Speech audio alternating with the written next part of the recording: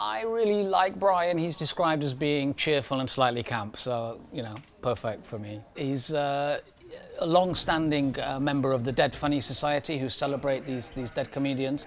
I just love the fact that he's, you know, he stands up for what he believes in, but he's a very loyal and good friend to all the other characters, and I think they need that. I think that the person I reflected on when I read the play was Victoria Wood. She was someone I saw when I was growing up and I was a teenager, and her very northern sense of humour really connected with me, and her writing and her characters and the stuff she did with Julie Walters. And all of that has been a huge inspiration to me, as well as her stand-up.